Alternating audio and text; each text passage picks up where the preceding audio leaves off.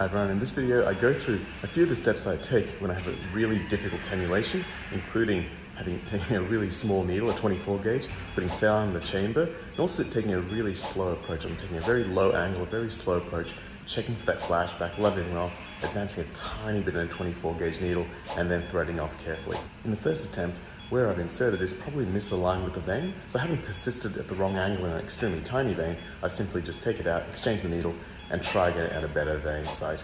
Hope you enjoy this video. I've got a 24 gauge cannula. I put some saline to get a quick flashback.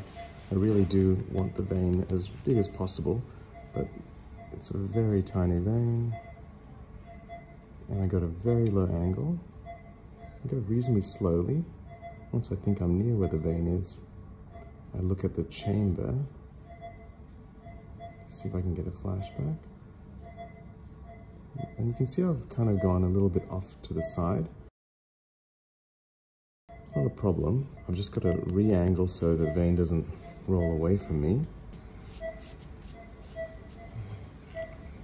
And this one is actually popping up a bit more.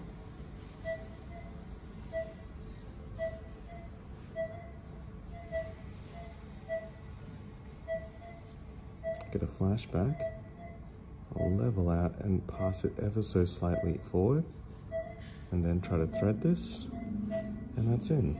So because they're fragile veins, I don't take it for granted that it's in, so I'm looking for any swelling around there. I got a secondary flashback in the lumen, and also I've got good flow back there.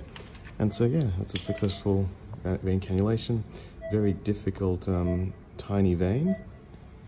I'll now release the tourniquet. Even though I've done a little skin puncture there, that didn't actually get the vein. It's not a problem. I just had to, recommit to another vein because I decided that that one was a better option than this one.